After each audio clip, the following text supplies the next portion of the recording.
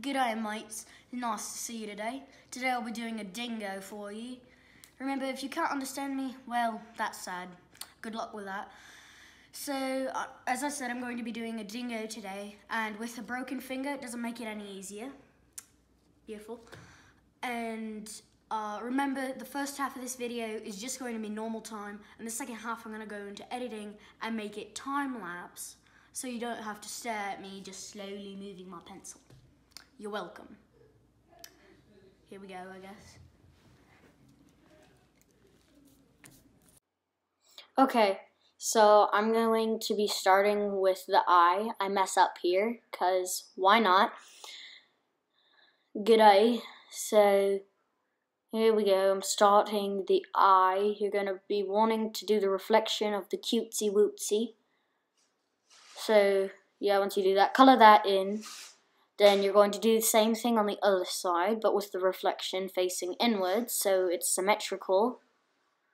I got a little uneven there, but it doesn't really matter. Color that in. I'm going to do the itsy bitsy nose. Just a nice circle, and you'll color that in eventually. Don't do it now, because you'll want to use like completely black. We're going to be making the mouth. Cutesy wootsy little open mouth. Little teeth.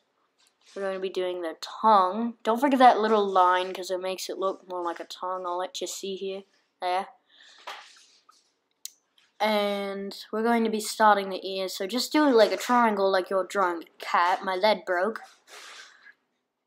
And the inside. And doing this again. Beautiful. Do your coloring later, I'll show you. And do that circle. Then do that. Make sure that's rounded on the top, because if it's flat or inverted, then it's not going to look very good. And get your color pencils. I'm using Chihuli here. I don't get all the color pencils out because I'm weak. I still don't get them all out. Still working on this. Shake it. This is the next part of the video. Hello guys. So we're going to be using black, orange, and then 2 browns. We'll start with the black. This isn't a very good shot, I apologize. Here we go. So just color in the eye, except for the reflection part. And yeah, we'll just wait for myself. Remember guys, the second half of this video is on time-lapse. So this will go by faster. Still waiting on myself. Still waiting. Come on, Jane, go faster. Come on, Osty. There we go, good enough. And then you'll just colour in the other eye. I'm too lazy to do that now. Colour in the nose. Wait for myself. Almost done. And here we go. So, yeah. Then you'll take your light brown and your dark brown. Just use a light brown for now. Color in the inside ears. Right ear almost done. Left ear. It doesn't have to be perfect. Not all the spots have to be filled in. But if you want them to be filled in, then yeah. And then dark brown. You're going to go around the edges of the inside ear. Like that. Like a little tent. Or a teepee or something.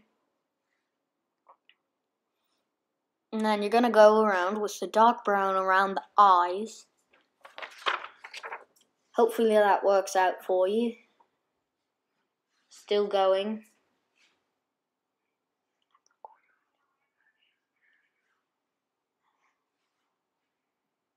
Still waiting. No moments of silence in this video. At least there shouldn't be. So then you'll just do that for the other eye. But I'm too lazy to do it right now. I'll just start it. Because I'm a lazy bum. Maybe I do go all around. Way around. Nope, I don't. I'm still lazy. So then you take your orange, if you want to do a dingo that is. Otherwise you can do your own colors for this. Yeah, so color the ears orange. yeah, just color the rest of it except for the mouth and the eyes and stuff. Okay, so here we go. I've colored it in, as you can see here. I did pink for the tongue. I'm going to take my gray, and I'm just going to go around on the orange fur, because your dingo might be a little old, and you want some variety of color in there. You can put a bit of... I did dark brown around the eyes and around the mouth. You're going to take your silver or your gray, and I just went on the fur. Next, you'll take your white. This is optional. I just color literally on the paper on there. I don't know if it makes a difference or not. I'll just like doing it. And then you're going to go back to your pencil. And we're going to do the body now. So we'll do that. This is a bad shot. Sorry, guys. You'll do that little paw. I fail right here, so I go in and erase it. So don't do that. Sorry, guys. And then you will go back to that paw. And you will do a second paw right there. And then you will do a hoop, and then a tinier hoop. And do that, and then do the little leg, and it's beautiful. And then you're going to do a second leg, so it looks like it's on the other side. And then it's beautiful. You'll take it, but you're going to put a line right there, and through the tail. And then you're going to color orange through that line, because dingoes have a white underbelly. So my pencil isn't very sharp, I ran out, so we'll just wait and wait. Here we go, almost done. And then I go in a bit, and it's a bit uncurved right there, so I go in and fix that. So I have the actual drawing right here, but I'm not going to show it to you because I'm mean. And yeah, so I go in and fix that. And I believe I do.